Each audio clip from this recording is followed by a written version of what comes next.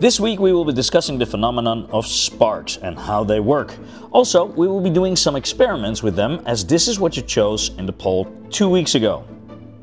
Fireworks, sparklers and the sparks they produce have amazed people for centuries. Fireworks are explosive devices used for entertainment, creating colorful displays of light and sounds in the sky. They come in many forms, from aerial shells that burst into patterns to ground-based fountains and firecrackers.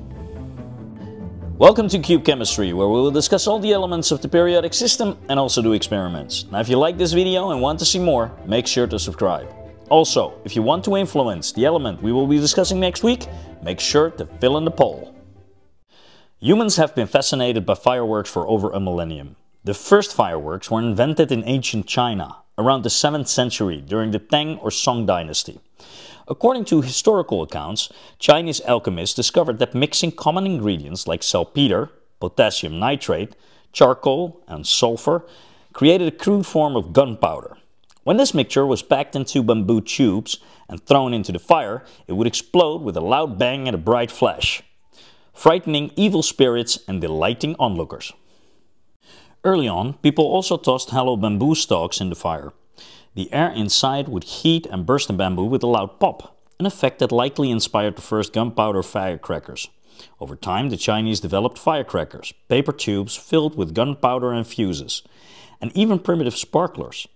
Historical records suggest that dipping bamboo sticks into gunpowder slurry produced a steady crackle of sparks without the full explosion. Firework technology spread along trade routes to the Middle East and Europe. By the 14th century, fireworks were being made in Europe, and they became especially popular by the 17th century for celebrations and public displays. Italian artisans in the Renaissance period became famous for elaborate fireworks shows.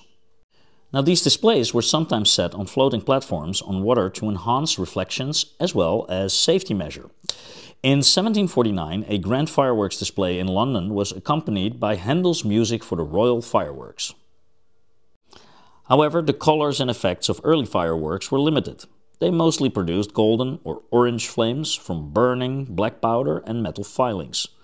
It wasn't until the 19th century that fireworks became a vivid spectacles we know today. Chemists began incorporating new elements. In 1786, potassium chloride was found to yield violet flames, and by the 1830s, Italian firework makers introduced strontium salts for brilliant reds and barium salts for greens. The isolation of metals like magnesium and aluminum, which burn with intense white light, also make fireworks brighter. These advances turned fireworks from simple sparks into dazzling multicolored displays. So, let's dive into a little bit on how it works. Fireworks and sparklers rely on oxidation reactions, controlled combustion that produces heat, light and sound. Each firework needs 4 basic types of ingredients to function. Now, the first thing that you need is fuel. This is what burns to release energy. In fireworks, fuels include charcoal and sulfur, while in sparklers it's often metal powder like aluminum or magnesium, which produces very bright light when oxidized. Now, the second thing that you need is an oxidizer. This provides the oxygen needed for combustion. Common oxidizers include nitrates, perchlorates or chlorates of potassium, strontium or barium. These break down under heat, releasing oxygen to feed the fire. Now, the third thing that you would need is colorants. Metal salts produce different colors when burned. Strontium produces red, barium gives green, copper makes blue, sodium creates yellow, and calcium gives orange. Fireworks designer carefully mix these to achieve different effects. Now, the last thing that you need is a binder or an additive. A binder like dextrin, a starch-based glue, holds the composition together. Other additives adjust the burn rate or stability. For example, boric acid is sometimes added to reduce unwanted reactions when aluminum is present. Now, when ignited, the oxidizer and the fuel react in an exothermic reaction, one that releases heat. This heat excites the atoms of a colorant metal, causing them to emit light on a specific wavelength, which is why we see different colors. In sparkles, burning metal particles glow due to black body radiation, meaning they radiate light due to their high temperature. Now, here we got some fireworks, so let's open them up and see what's on the inside. Now this is just some small firecrackers for children that are safe to handle. Still, I would not suggest to just open up all the fireworks that you find and then lit them on fire again. Now, on the inside you can see that there is some glue that is also used as fuel. On top of that you can see like these little small balls of metal powder that create the sparks. Now I also got one that is still intact, so let's see if the result is what we expected. The vision is a little bit blurry because we shot it on the dark, but you can still see the effects. Now the physics of the fireworks involve heat, pressure, motion and sound. When fireworks explode, it rapidly expands gas outward in all directions, propelling burning particles and creating different patterns in the sky. Now one of the effects is an explosion and shock waves. The combustion of fireworks burst charge generates a rapid increase in pressure, creating a shock wave. This is what causes the loud boom of a firework. Now the placement of the stars, small pellets of composition, inside firework shells determine the shape of the explosion.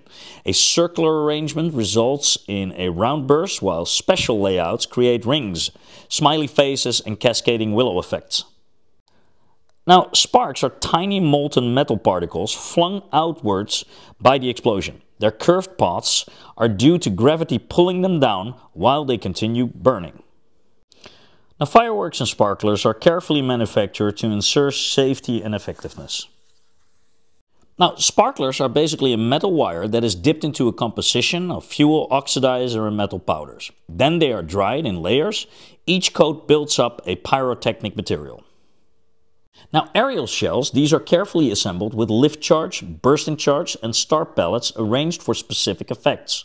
Factories take strict precautions, including using non-sparking tools and separate storage areas for different materials. Now while fireworks are beautiful, they are also very explosive and they must be handled with care. Use fireworks outdoors, away from buildings and flammable materials. Wear safety glasses when lighting fireworks. Keep water or a fire extinguisher nearby. Dispose of your fireworks in water to prevent accidental ignition. Now sparklers burn above 1000 degrees Celsius, hot enough to melt some metals. Always supervise children while using them.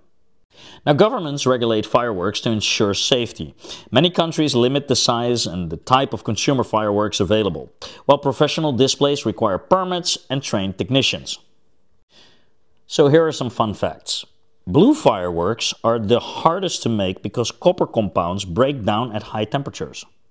Now the world's largest fireworks shell, launched in Japan, weighed over 1200 kilograms or 2600 lbs. Now one of the things they're currently developing is silent fireworks. Now the reason for this is basically for noise-sensitive areas and wildlife conservation. So let's end this with some experimenting. So to prove all we have learned today, let's throw some iron powder into a Bunsen burner to see what happens. As you can see, it provides the sparks as expected. They indeed fly all over the place. Beautiful, isn't it? Now as a final experiment, I got a piece of wood here, and on this piece of wood I put some of the metal powder, the iron filings. I'm going to hold this into the flame and you can see the sparks are flying around vigorously. So that is what makes sparklers spark. So next time when you see fireworks, think about the cool chemical processes that happen on the inside. And if you like this episode and want to see more, make sure to subscribe so you won't be missing an episode. And if you like this video and you enjoyed it and you think I missed something, make sure to leave it in the comments.